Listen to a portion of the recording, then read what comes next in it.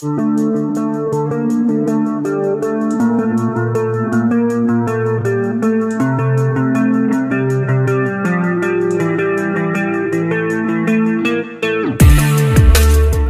York Jets quarterback Aaron Rodgers has a sprained lower left ankle but should be able to play against Buffalo next Monday night, coach Robert Saleh said.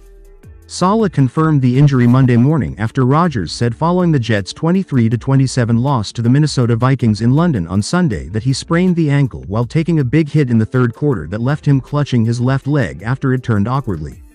"He's dealing with a low ankle, but all the preliminary stuff says he'll be fine," Saleh said during a video call. It brought back eerie memories of the quarterback writhing on the MetLife Stadium turf after tearing his left Achilles tendon 4 snaps into his Jets debut last season.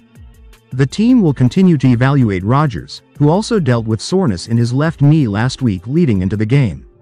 "There were a lot of things that made some noises on the way down," Rodgers said after the game.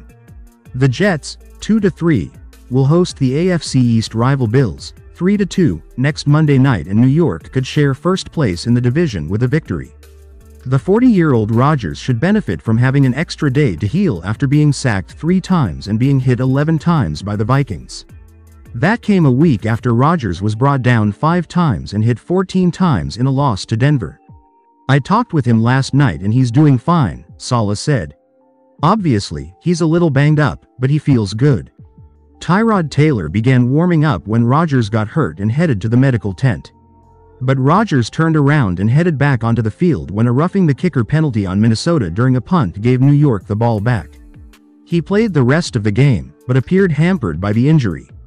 Rodgers finished with his worst performance as a member of the Jets, going 29 of 54 for 244 yards and a touchdown, but tied a career worst with 3 interceptions, including one on New York's final possession deep in Vikings territory as they tried to drive for a potential winning touchdown. The game marked the first time in his 20-year career that Rodgers had 2 passes intercepted in the first quarter. Andrew Van Ginkel picked off his first errant throw and returned it 63 yards for a touchdown. Rodgers, who became the 9th player in NFL history with 60,000 yards passing in regular season games, has 7 touchdown passes and 4 interceptions in 5 games this season.